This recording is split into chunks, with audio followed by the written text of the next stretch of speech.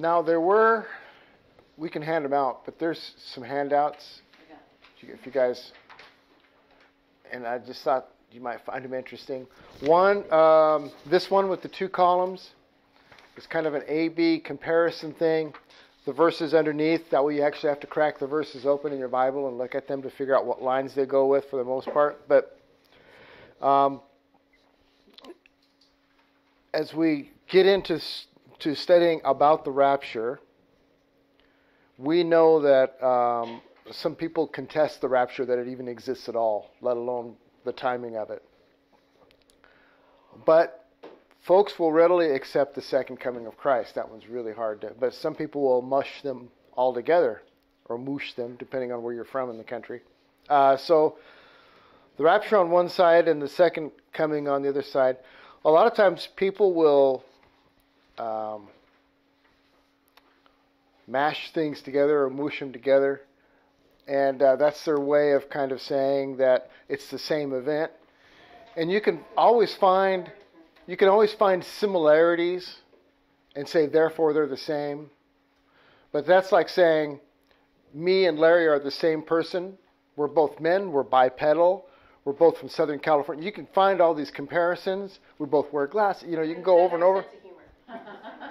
Bad puns.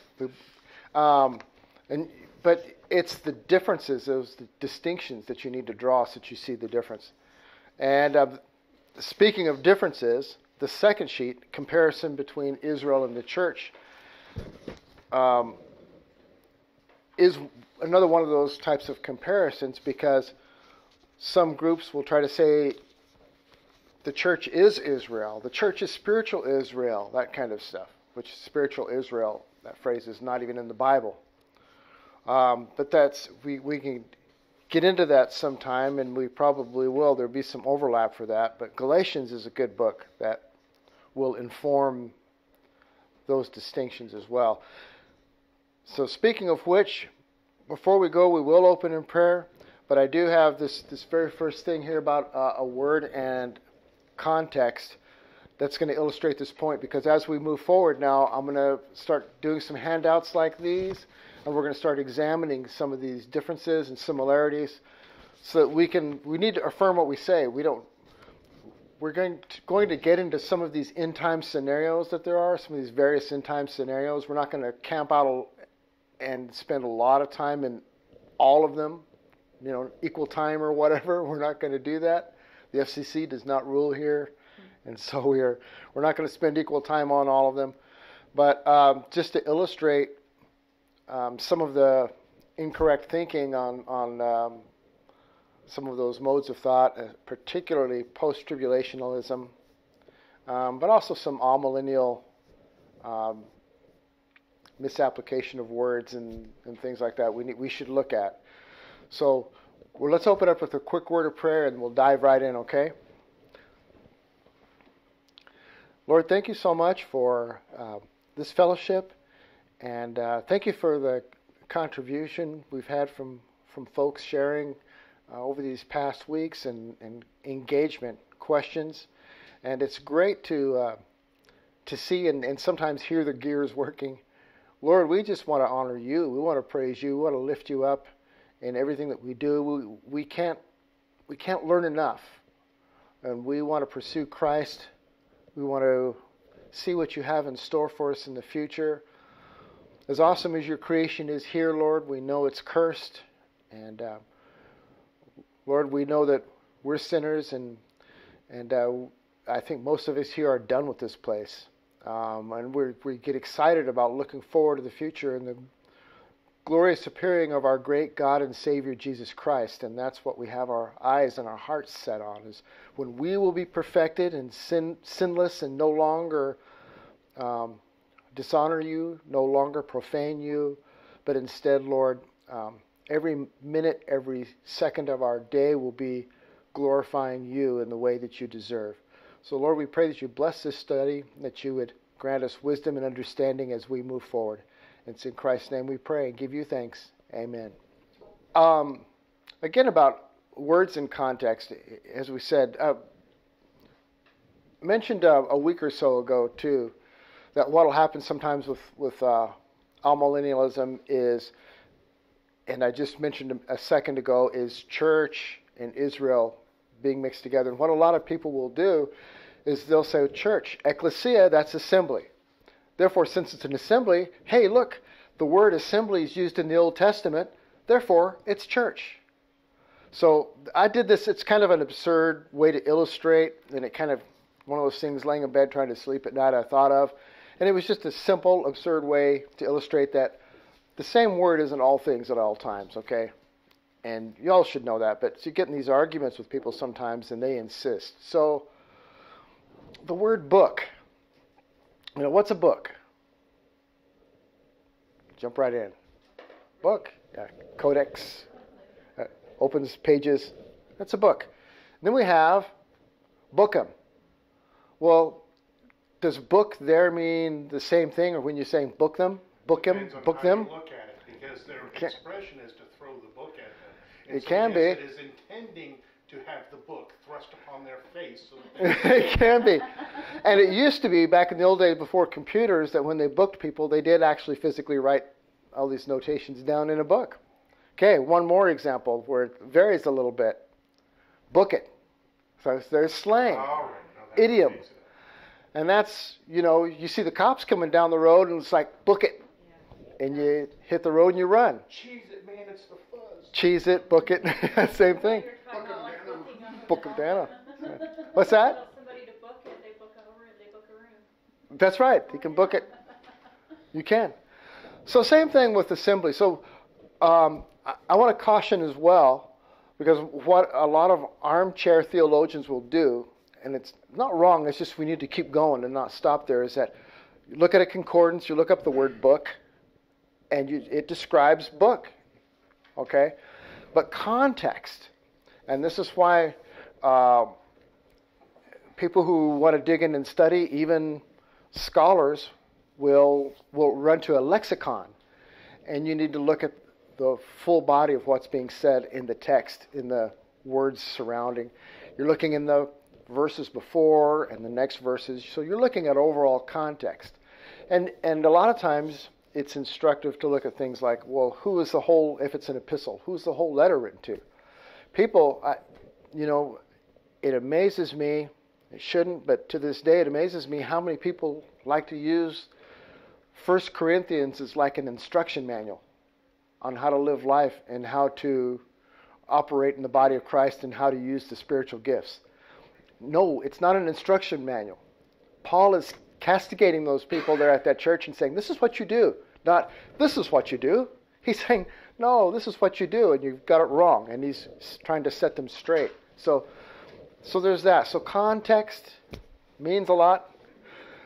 So in your studies, I'm just saying, it's not just enough to crack a Strong's exhaustive concordance open and look at the definition of a word and think that encompasses, and that's going to define the proper use of that word all the time, everywhere. Yep, it worked. Yay. Now, we're getting into 4 views of the end times, because in the book of Revelation, there's a lot of confusion. It is the least trod on book by pastors and college professors, seminary professors. It's intimidating for a lot of folks. So we get a lot of different ideas that come out of this, and people get heated over it. Some people insist that the tribulation has happened in the past. We talked about this last week, that it happened back in 70 AD, so it's over now. But if we look at Revelation chapter 4, verse 1, we look at how we enter into this whole period here, because I hate to run over what we've already talked about before, but just by review, last week we established that the book was written closer to about 96 AD. You remember one of the churches that we read about it mentions a martyr, and there was a martyr in there who died well after 70 AD. So we can date the book after that. People will still argue, and they'll still fight over it. Let's look at just the first verse, and I'll show you where we're going with this. This is different than what we normally do when we're studying the book of Revelation. This is something I've wanted to do for a while, though, because all the questions that come up, and I don't know about you, but I see a lot of heated arguments, and I get some pushback sometimes about the rapture and what's that about. So I thought, well, let's divert from there because we can't really move forward until we've solved that issue, until we've kind of settled that argument. So Revelation 4:1, after these things I looked. Okay, let's pause there a second. You remember when we were in chapter 1, verse 19? Remember we mentioned that weird phrase from the Greek metatauta?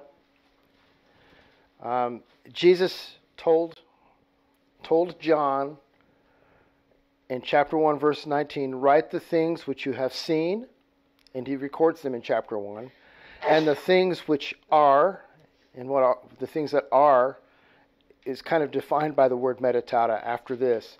The things that are the church age in chapters 2 and 3. We kind of covered that.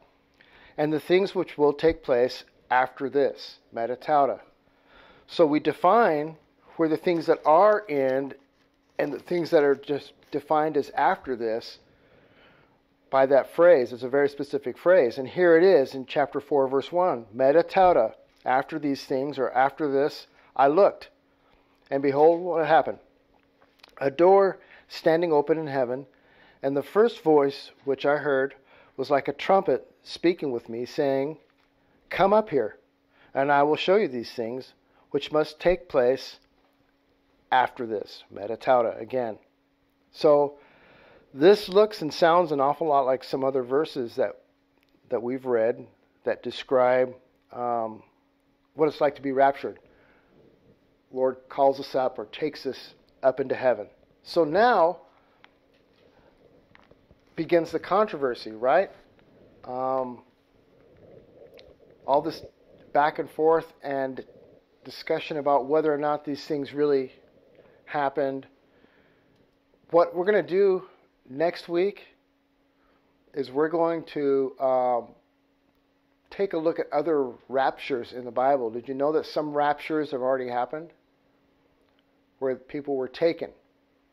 I know some of y'all can probably think of one or two right now. What are some times in the Bible, even going back to the Old Testament, you can go back to Genesis and you can think of people who were taken up. Elijah and Enoch. Yep. Philip was in the New Testament. In Acts, he was taken up. And the word taken is the same thing. They were taken. We don't know exactly what the rapture is going to look like. We know in 1 Corinthians 15, it says we'll be changed in a moment, in a twinkling of an eye. And at the last trump, we go meet the Lord in the air. Well, and I kind of played with this in this book I just wrote. When you're changed in a moment, does that mean that you go up in a moment, in the twinkling of an eye? It says you're changed in a moment. What if you ascend closer to the way Jesus ascended when he told his disciples, or when he was there with his disciples, and the angel said to him, the same way he left, he's coming back. Well, are we going to leave in the same way where they could just kind of watch him go up? And would people see us that way? We just don't know. How about Elijah? The story of Elijah in 1 Kings, right? In 1 Kings, I was trying to think, 1 Kings, 2 Kings. No, 2 Kings mostly Elisha. Everybody knows Elijah's getting ready to go up.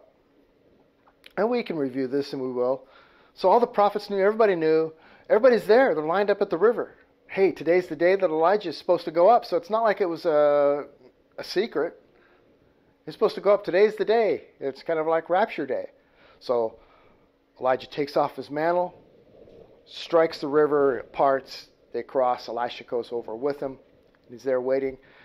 And, Elijah's kind of going, well, if there's anything else you need before I go, now's the time to ask, So Elisha says, I'd like a double portion of the Spirit that you've had. And he says, man, you're asking a tough thing, but I tell you what, if you're supposed to have it, the Lord will show you my departure.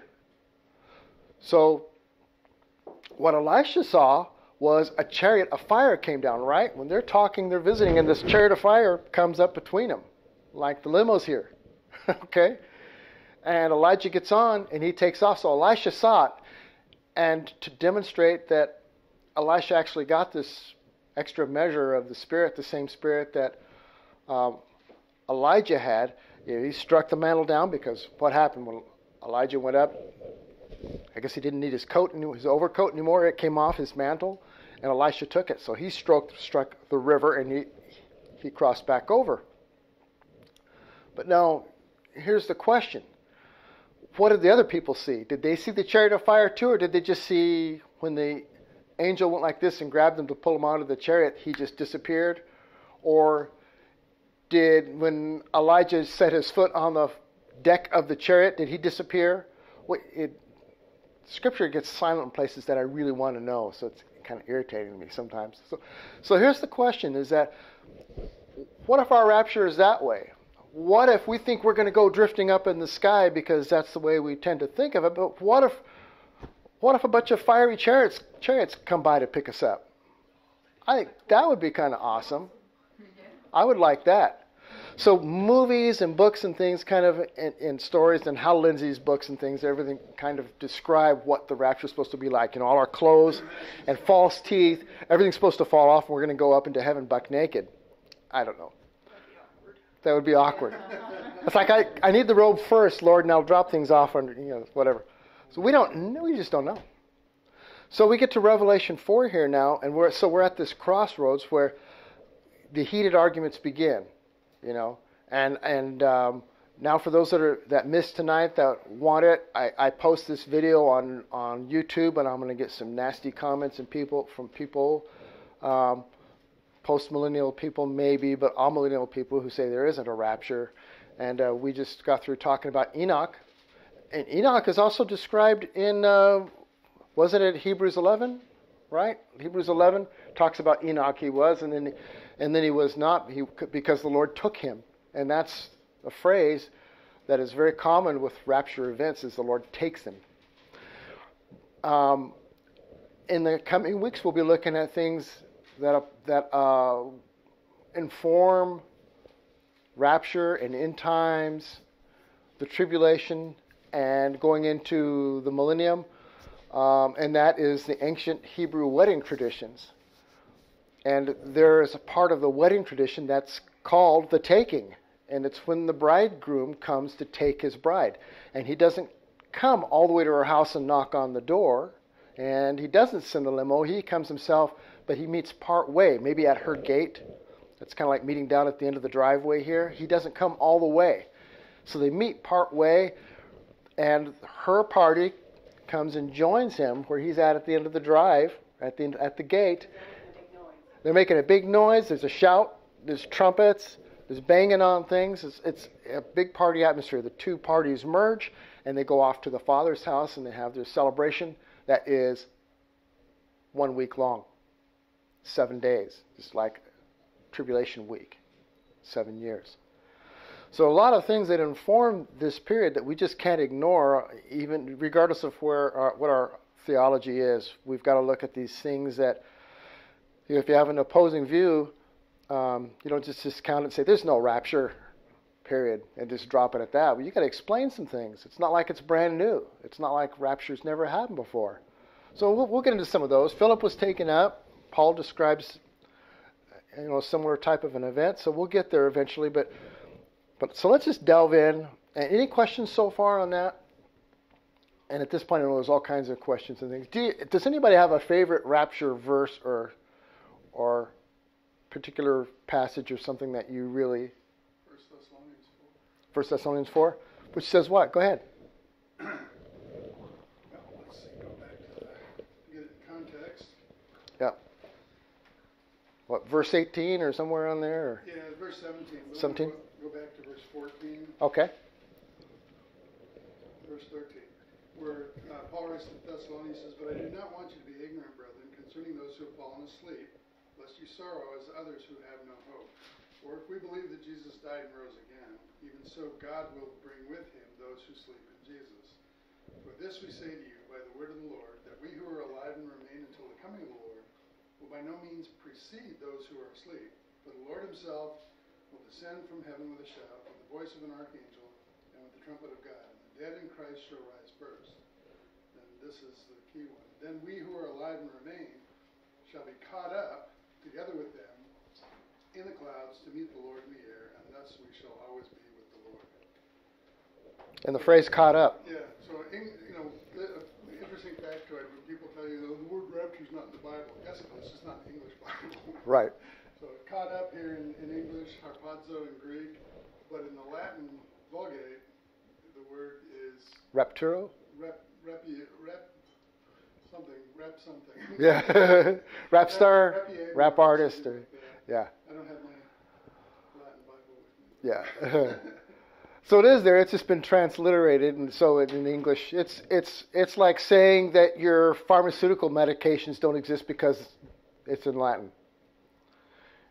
So because these medical doctors learn so many things, and things are in scientific terminology are named in Latin, doesn't mean they don't exist. So, and then last week, let's not forget, we spent some time going into. I still really like Revelation 3:10. We spent a little time in that. We might revisit that again, but I like Revelation 3:10 because it describes an event that happens upon the whole world and those on the whole earth and those who are on the earth. Yeah, you guys don't have to worry about it because, well, how does that happen? If we're here or we're not. We're on the earth or we're not. So I like that. I like that too. Let's take a look. So in Revelation, it's kind of like this timeline here. We're going to get into chapter 4 and 5, which after these things I looked, and behold, a door standing open in heaven, and the first voice which I heard was like a trumpet. So it might not be a trumpet.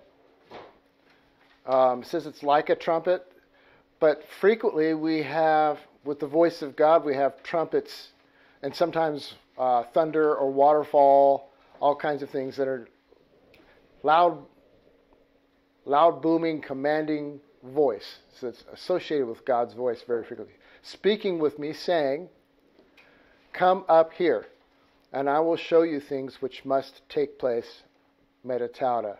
So the tribulation will run from chapter 6, and it'll run all the way up really through chapter 18. Chapter 19, we get into the second coming.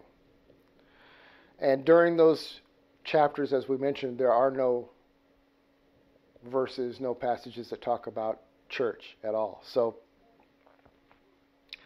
now, taking a look at some of these, let's take a look at some of these passages that address the end. And like I said, there's 4 major views and a whole boatload of minor views, lesser views about the end. Matthew 24 and 25, those chapters. Mark 13, those are with the 4 disciples. Does anybody remember who they were that were up on the mountain with Jesus? Mark 13 names them all. Matthew 24 does not. It's Peter, James, John, and Andrew, all up on the Mount of Olives. And they're all addressing believers on future events. Now, another thing that people will say is, well, that doesn't apply to church because Matthew is written to the Jews. Great. Mark isn't addressing or writing particularly to the Jews. He's writing to the Romans. That's his particular bent. But, you can discount 90% of the Bible or better if you just want to say no because it's written to the Jews. Not everything that is written in the Bible is about us, but everything in the Bible is for us. Well, the inverse can be true too, is that just because the Bible is not, certain passage is not written about us, doesn't mean that there's nothing in it that applies to us. And church was not founded yet, but Matthew 16:18, Jesus said it was coming. right? And describes the church. And he says, I will build my church. So, yeah, church isn't in this passage yet because Acts chapter 2 hadn't happened yet. Okay, the founding of the church. Now, Luke 21 had a fellow try to beat me up online today because he says, you need to read your Bible better. And he quoted a Luke 21 verse and tried to tell me that shows that the rapture does not happen until after the tribulation. Well, Luke 21, it's not rapture. It's he's talking about the second coming. And the wording, the phrasing on everything in Luke 21 is a little bit different because this is where the Olivet Discourse really started, was in the temple. So the first thing Jesus and his disciples did is they were in the temple. They were talking about things concerning the end times. And Jesus wrapped it up and he left with his disciples and they go up on, they're making their way up to the Mount of Olives. And that's where these disciples asked kind of a threefold question that we'll get into at some point in Matthew 24, because we need to step over there. And he elaborates on these things that are going to happen immediately, but also the things that happen in the future, after, metatauta, after the church is gone. Okay, there's things about, and then the end will come. And that's a phrase that he says a lot. And then the end will come. And then the end will come. You'll see that in Matthew 24 quite a lot. So Jesus promised his disciples that he would come again. And before his return, there would be birth pangs or events before the signs of the end. Clear enough? Any questions about that? Birth pains. What Jesus taught about the end. Okay, he said, and again we will go into these, there will be wars, famines, earthquakes, pestilence. Are we seeing any of these? I think we probably are, right? Yeah. So wars, famine, earthquakes, pestilence. I could swap that photo there out now for COVID, because that's a crater, right? Pestilence. Okay. Wickedness will increase. Yeah. There'll be fearful events and signs from heaven. And people will be deceived by many false messiahs. So those are some things that Jesus said concerning the end. Birth pains. Believers in Christ will be persecuted and killed. This has always been the case, but really, honestly, are we seeing it? Have we seen it in the past as broad, as wide-ranging, as global as we're seeing it now? And I think there are probably statistics somewhere that would say that nothing is quite like it's been lately. Believers will be witnesses of Jesus to kings, world leaders in other words. Many will turn away from the faith. Now, let's be clear. People talk about a great falling away. And like this says here, many will turn away from the faith. A lot of people offer lip service or go to church out of tradition. Especially in this area, it's your culture, right? You grow up here. You grow up going to church. Whether you're a believer or not, you go to church. And there's these old churches that just will not die no matter what, because they've always been there and they'll always go there. And the family probably owns the building, that kind of a thing. So that's just kind of a cultural kind of thing. But does that mean that people really, when they turn away from the faith, they lose their salvation and they walk away and now they're not saved anymore? They were saved and then now they aren't? What does the scripture say about that? Is that possible? First John says if they left, they were never with us to begin with. 1 John 2:19, right?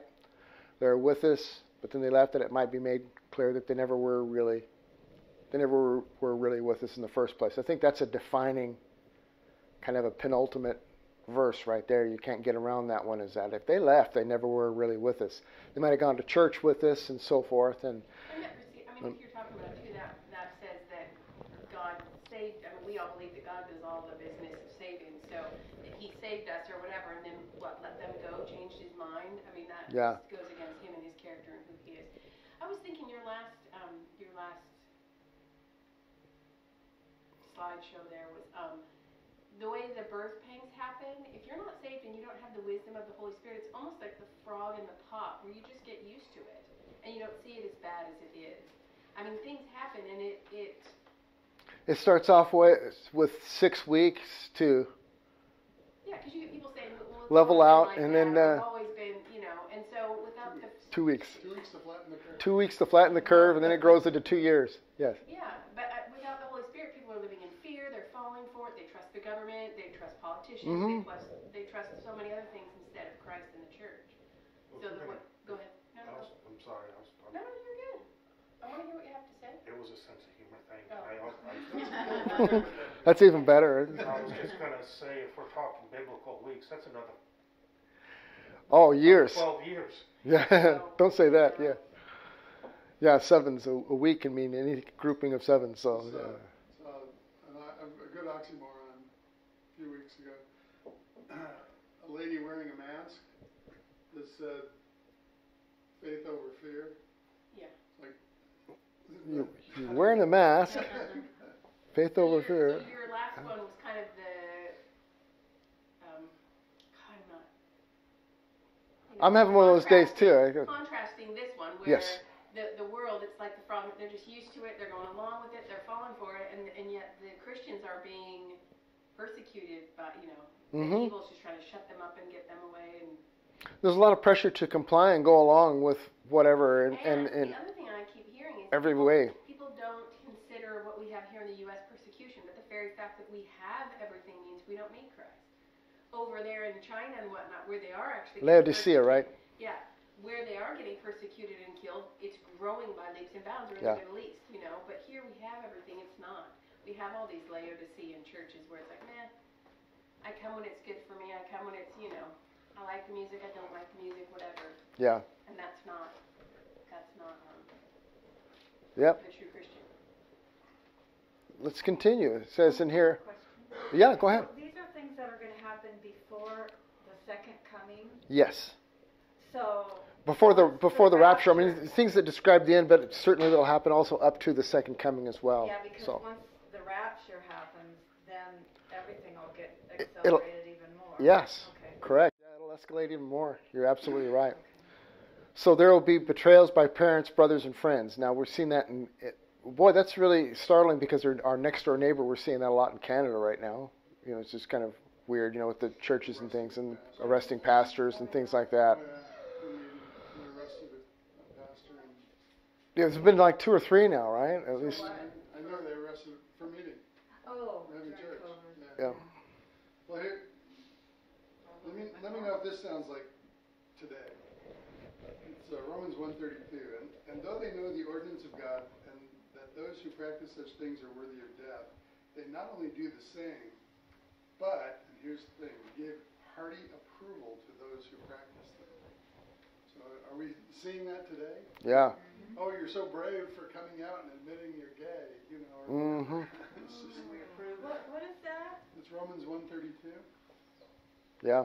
Absolutely. But we'll see again, to your point, is the betrayals and things by family members and people turning each other in and things. They're putting together some type of a system now where you can rat people out for various things. Now this is something the Biden administration is doing, and they're trying to set up now where you can report people. So, What are they going to report people for? well, probably just about anything that they don't agree with. Hey, look, So everything. I saw him leave the house the other day, and he had a gun on his hip, all the way to he didn't have his mask on. To, it could be all kinds of things whatever they disapprove of at the time, and it can be anything. Yeah, you see something, say something. Is exactly right. So it's like a website, and you just click and you click one. Yeah, and type in somebody's name and their address or whatever, and yeah. So Well, it's my sister lives in the state of Washington, and they're real strict on a lot of things too. yeah, it's very blue over there. I think what it was, I'm gonna have to call it. I think there was something where you could report your neighbor at a certain time, not now, but like when you weren't supposed to. I guess the governor made a law at one Right. to live in your house. Remember Thanksgiving last year in a lot of states? Report your neighbors if they had. Yeah, if the cars were pulling up so people would have turkey. Yeah. Absurd. Who'd have thought that in this country, right? Yeah. Yeah. So what else Jesus taught about the end, signs about the end is Jerusalem will be surrounded by armies. They've always had their enemies. I mean, the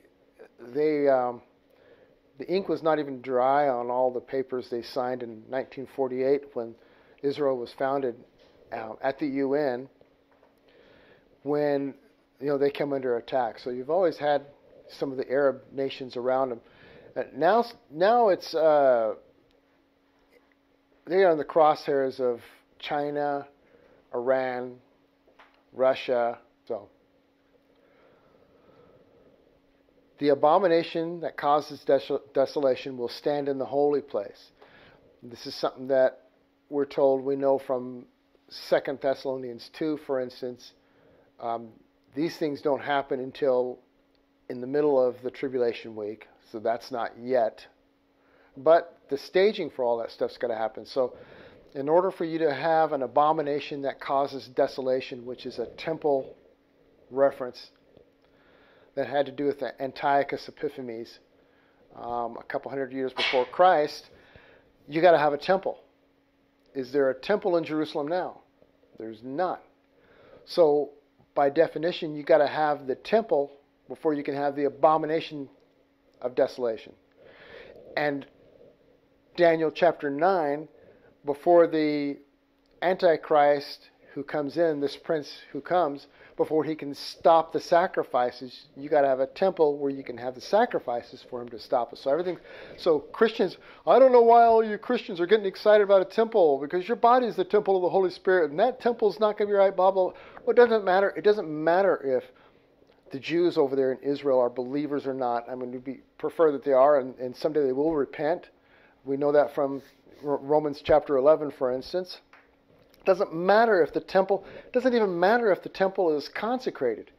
It doesn't matter if the temple is in the wrong place. If they put it on top of the Temple Mount, and the opinions of more and more, including some Jews who are afraid to speak out because they might, lose their credentials or whatever, the temple isn't supposed to be on the Temple Mount. That was a Roman garrison. Where was the temple built? Where was, David went and bought the city of David, which is a quarter mile to the south. And so Solomon built the temple in the city of David. So a true temple should be built in the city of David. But you know what? It doesn't matter. It doesn't matter where exactly they build it or what they call it or whatever. There's got to be a temple there. It doesn't matter if it's a consecrated temple or not.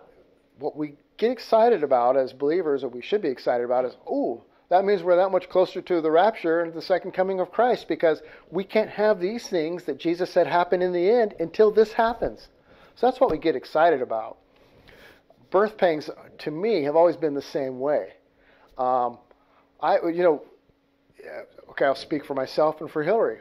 With each of our kids, I was not happy to see the little putsy labor. Okay, once in a while, let's go for a walk and see if we can pick up the pace here on the labor and get it over with, so we can get that baby out of here.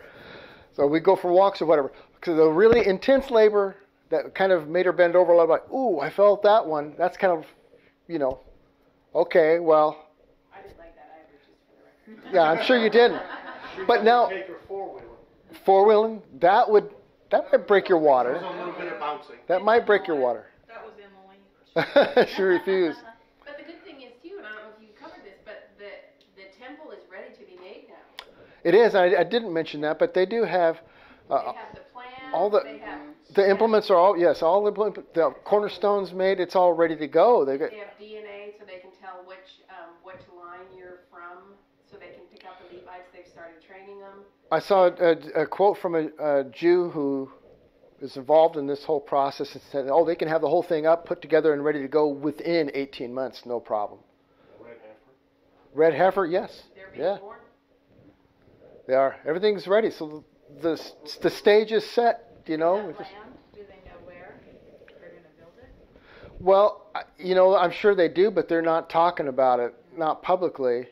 One time, the whole question came up because part of the whole mercy seat thing and whatever else is supposed to be the Ark of the Covenant. The question came up with Netanyahu one time, and finally, without really going into detail, he finally said, "We know exactly where the Ark of the Covenant is, and when the time's right, we'll go get it." So there's rumors that the Ethiopian story, it's been debunked too many times, supposedly, yeah. But they have found places under the Temple Mount, like rooms where they've done the soundings and things like you do looking for oil and whatever else, and they've found all kinds of things, and they just haven't broken some of these walls yet, and they talk about it. But it might be in one of those areas. So underneath the yeah. So we get excited about that for that reason. These are birth pangs, and I was excited that she was in labor and that the labor got more and more intense. And, the baby's crowning and you can see the head, and she's in all kinds of pain, probably white hot pain. And it was probably wise if I tried to keep a little distance between us at that point. But the excitement was not in seeing her in pain. The excitement is the baby's coming. This will be over with and we'll have that baby. So that's probably why we have the same type of language here. So Jerusalem will be trampled on by Gentiles. Is that the case now? Is it only Jews that are over there in Jerusalem right now? They can hardly even go up on the Temple Mount in Jerusalem right now. The Jews, they're restricted with that. So that's one of the signs. The sun will darken, the moon will not shine, and the stars will fall. That's specifically, we have scriptures that point that right in the middle of the tribulation week. False prophets will perform signs and miracles. Well, now they purport to, and I call these false labor, I guess, because they're all false prophets anyway, but these are also false miracles. Now, the question comes up, and I hear people say, well, no, only God can do these things, so these won't be real miracles. They'll be, well, God sometimes grants permission for things that, aren't necessarily savory. Like the Antichrist doing miracles and things like that. People say, well, they can't be like, he raises from the dead. He must fake his death and then come up, well, the Lord might just grant it to him to do it for that time. The restrainer is out of the way, and the Lord might be just permitting this to happen for this season as part of his judgment on the earth. So I'm not going to say definitely that all those things that happen will all be fake miracles and fake signs. They might be real signs to deceive.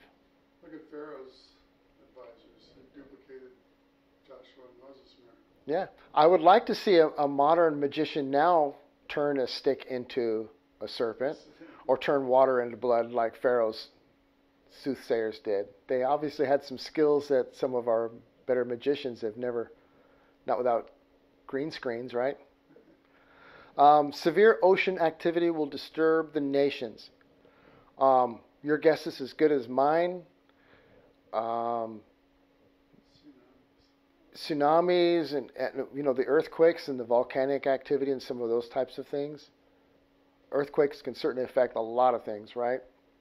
And there's going to be many great earthquakes during that time, not just one. How many volcanoes were going off there for a minute? Like 3 or 4? I know the Ring of Fire especially is really, but not just there, yeah. We still have one going right now, yeah. People will faint with terror. It takes a lot to freak people out these days, especially in our movie generation where we've seen it all.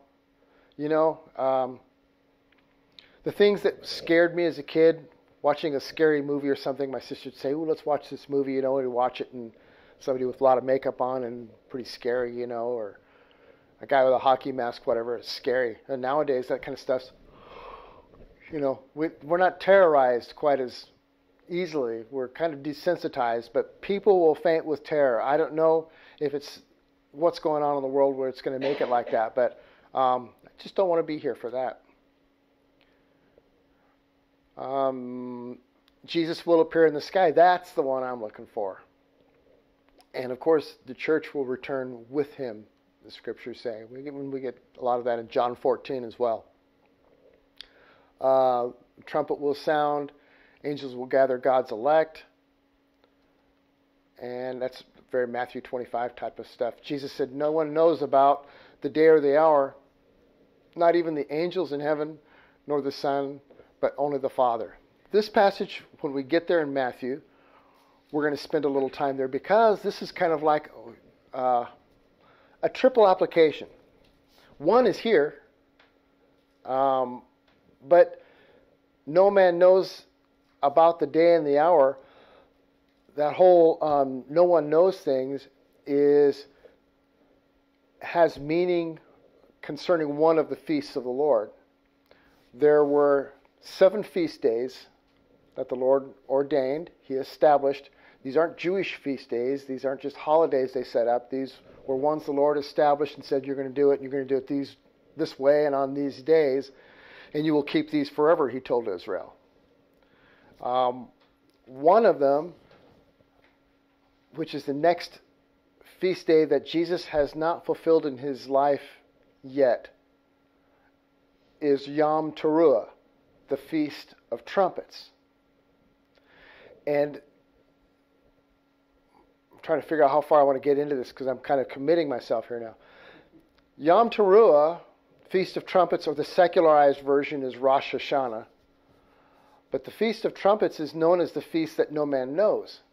And the reason why, all the other feast days happen on full moons. And those are really obvious, right? A full moon is pretty obvious unless it's cloudy outside. Feast of Trumpets, or Yom Teruah, happens on a new moon.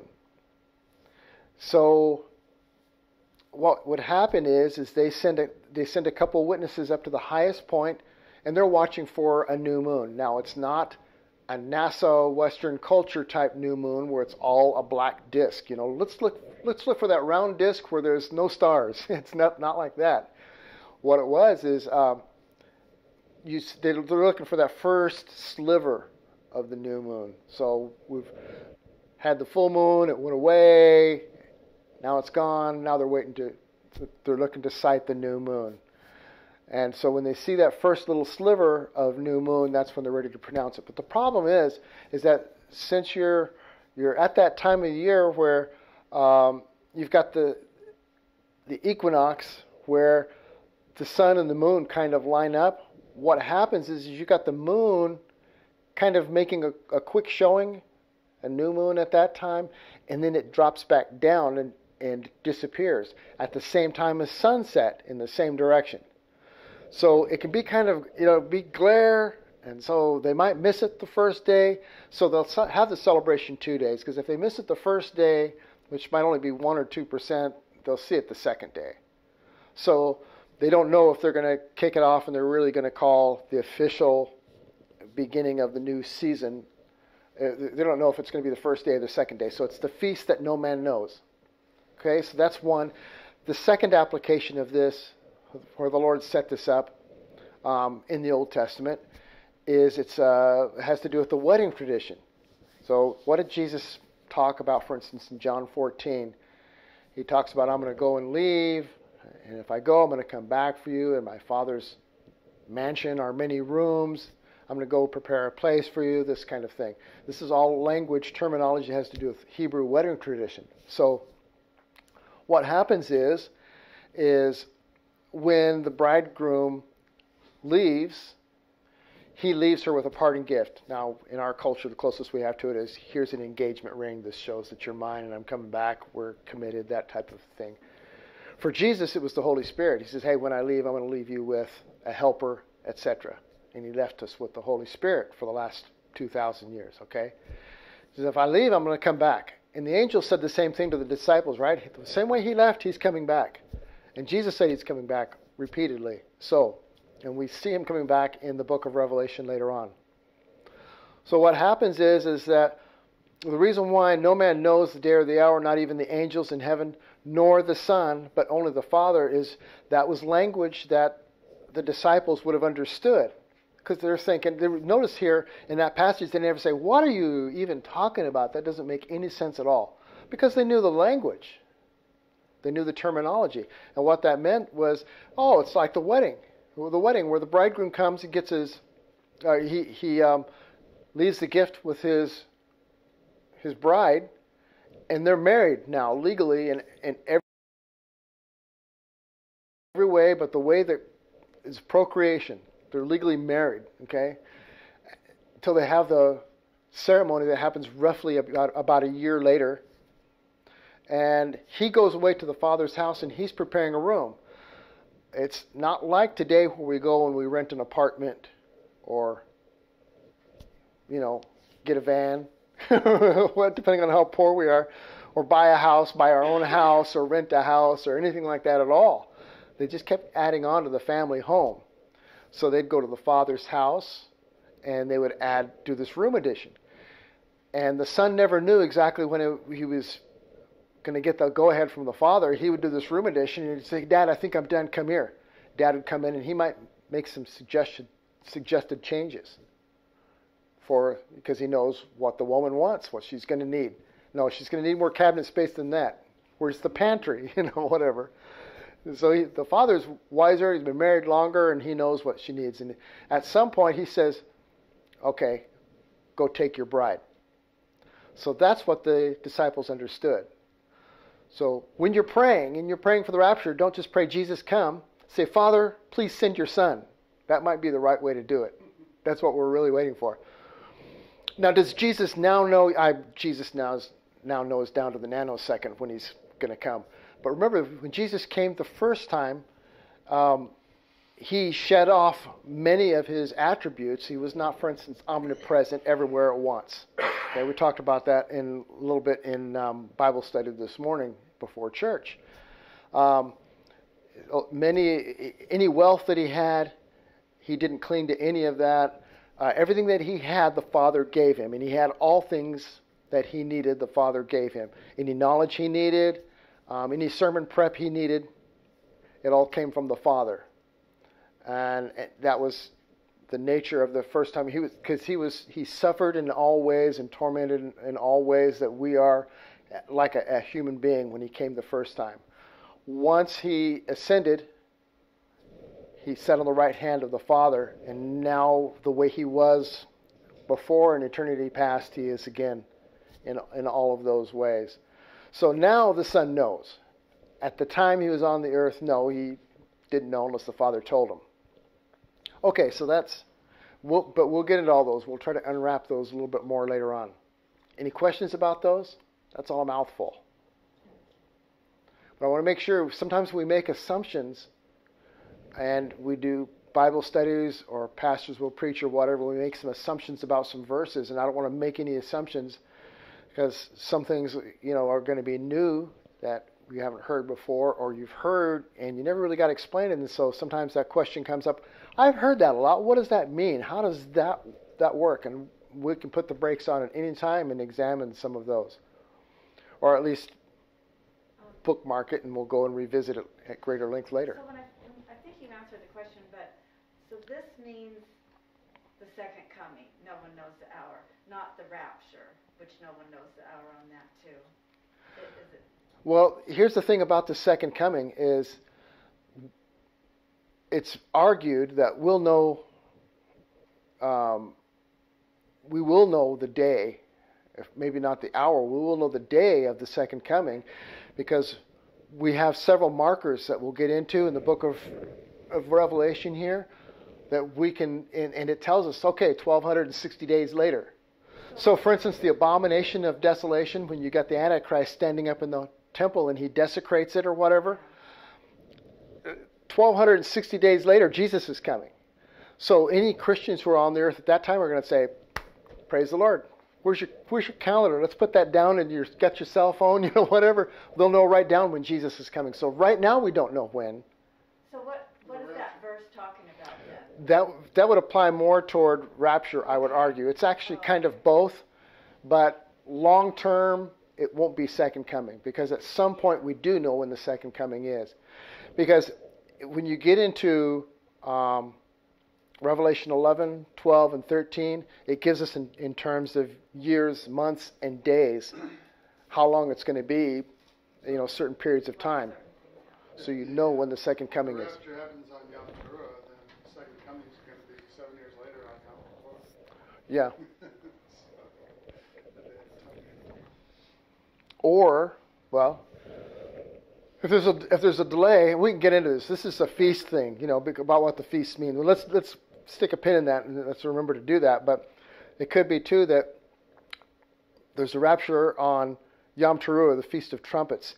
The Day of Atonement, or like a Day of Reckoning, might happen a few days later and begin one period.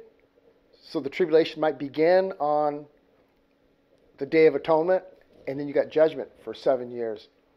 Jesus might come back on the Feast of Tabernacles, where he comes to tabernacle or live with us.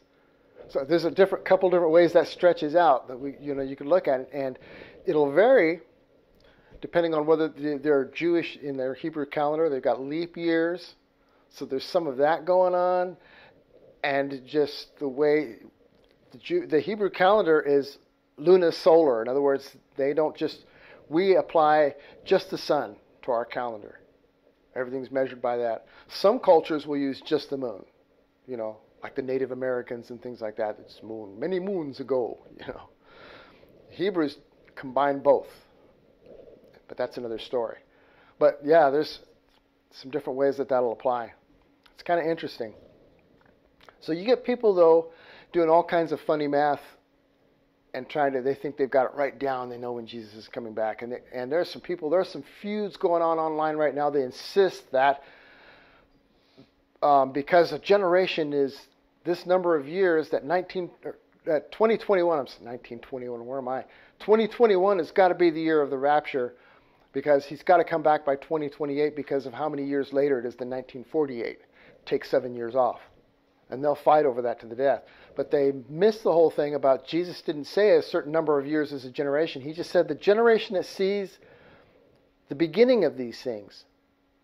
The beginning of these things. What things? The things he was just talking about, including the reestablishment of Israel. The generation that sees the beginning of these things will not pass away before we see the coming of the Son of Man, the second coming. And that you can take 7 years off that. So, the World War II generation. Not everybody from 1948 who was around then to see Israel become a nation and to see that reestablishment, the fulfilling of that promise, and see the beginning of that promise, which has growing implications future, like during the millennium when the kingdom's established. The generation that sees 1948, May, the beginning of those things, will not pass away before we see the coming of the Son of Man. So how long is that? Well, I just saw somebody with a birthday like 119 years old online, So.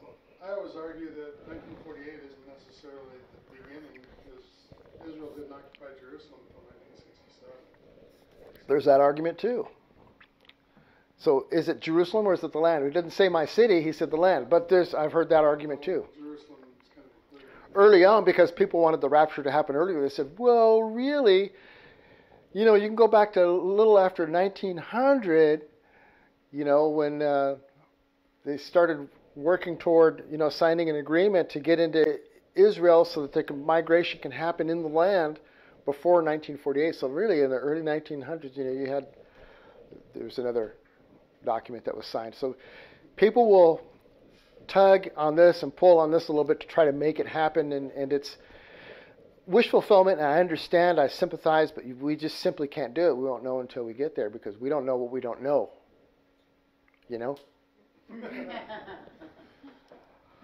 All right, so because of the increase of wickedness, he says in Matthew 24:12-13, the love of most will grow cold. Are we seeing that?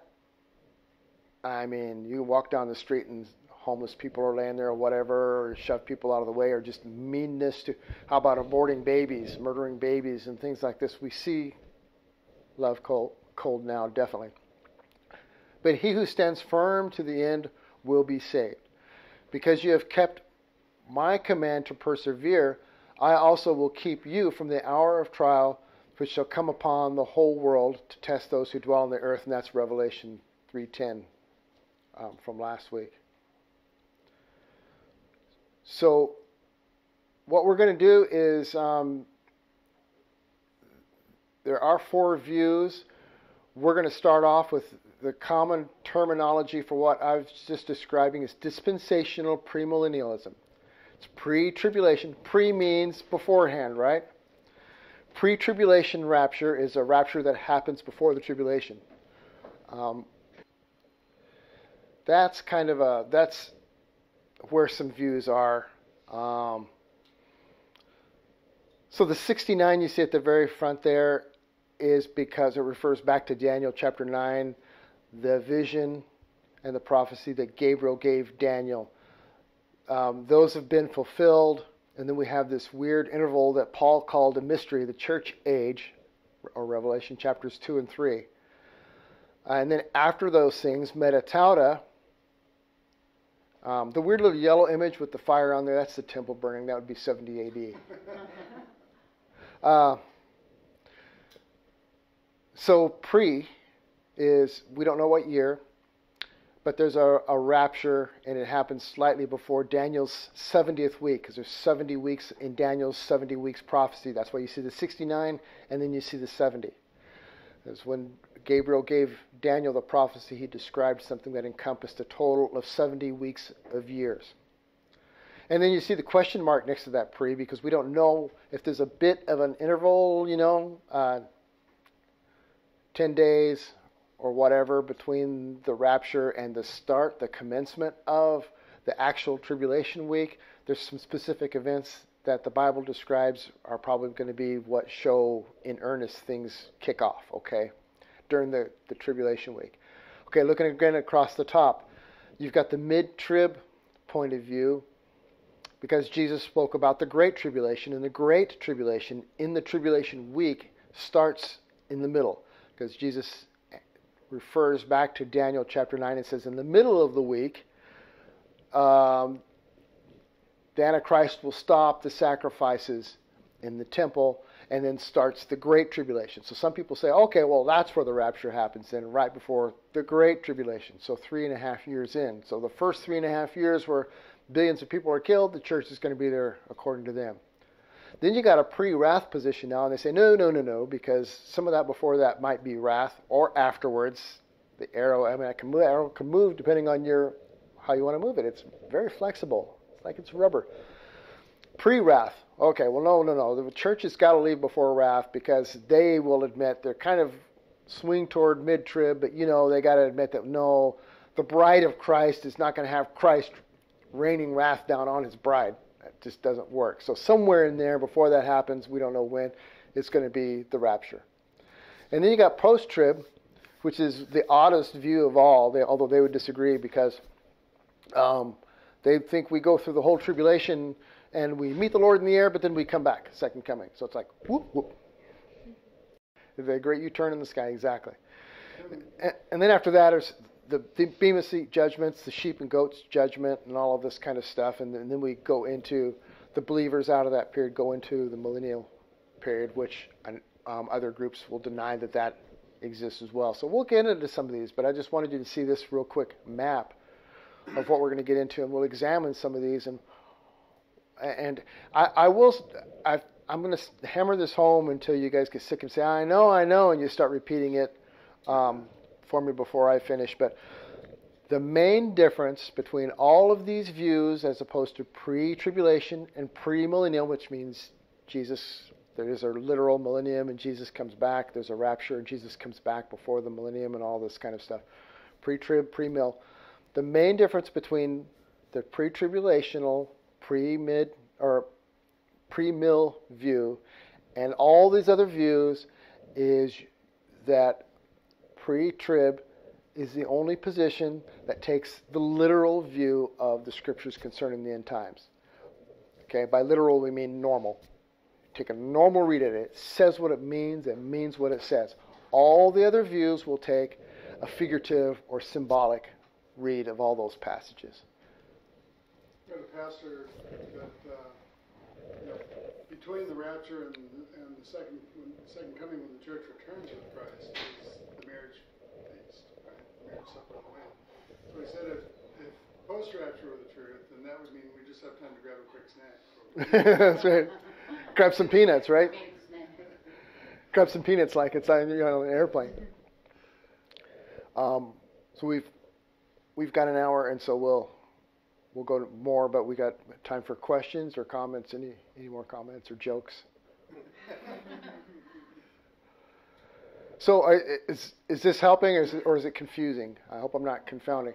I'm trying to be detailed, and it's taken a while, and it might take longer than what normally if you'd rattle off stuff if you were just giving a lecture or just up at a pulpit doing it. But I want to be thorough and make sure everybody understands before we go forward. So, and again, to stress, the reason why we're going into this here is because the rest of Revelation is pretty exciting, but a lot of it people will disagree on or be confused on whether or not their position is all-millennial, which means there's no rapture, there's no millennium, or whether you're post-trib or whatever. So we want to clear the decks and get all that out of the way first and address that. I will send off to you this week, if you like, a bunch of verses, maybe, a bunch of passages that are pre-trib verses, just so you can have those passages to look at and evaluate yourself. Folks online are out of luck. But if anybody messaged me or emailed me or whatever, I'll send whatever paperwork or whatever that you want, and I'll fire them off your way. And for the most part, all the major ones, we'll be going through all these major passages and verses. Like I said, during this time here, I want to go into the Hebrew wedding traditions because it is eye-wetting, crying kind of, it is beautiful what the Lord has set up and previewing and setting up and establishing the wedding tradition to look like His coming at the end. It's just awesome. It's, Lord, what did you do? This is amazing what He set up over the years. Plus how the feast days inform the whole idea of pre-trib, pre-mill rapture, and how it informs the rest of the tribulation. And so we're also going to get into major passages like the Olivet Discourse. We will get into that. We'll break the whole thing down. How do you understand it? Because much confusion in that passage, even among good friends. There can be, no, it doesn't. It means this. He's not talking. There's no rapture in that passage. Yes, there is. There's a rapture right here. Well, is there or isn't there? So we'll get into all that, and it'll be hopefully it's fun, and we'll get some energetic discussion over it, and we'll see what we can figure out. So you know what to read about during the week. Is reread Matthew 24:25. You should keep and regularly read the whole book of Revelation, and just really stay up on it, because really by repetition, some of the mystery drops out of it, and some things start falling together for you. They really do, like a lot of other passages. And I know we've all discussed this, and we've seen this before, and we've experienced it personally. Is that you can read a passage and not see something, and then you're in year 15 in your salvation, and you read a passage that you read you don't know how many times, and something new jumps out at you, and you say, "Oh, man, where did that come from? I didn't realize that. You got to be kidding me." So this happens all the time. So keep reading Revelation, and the Lord will bless. Okay?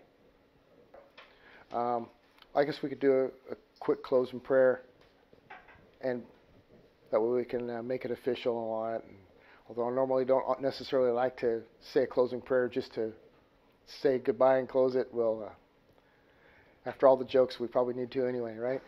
We need to repent. Lord, it's a joyful occasion to look at your word and to be jovial and excited and examine your word and see what it has for us. And God, we just pray that you would shine light and show us some things that maybe we haven't noticed before in your word. We're not looking to crack open something new that nobody's ever seen before, Lord. We're just looking to understand what's already there. And so, Lord, we ask that you would impart that wisdom to us. For it's in Christ's name we pray and give you thanks. Amen.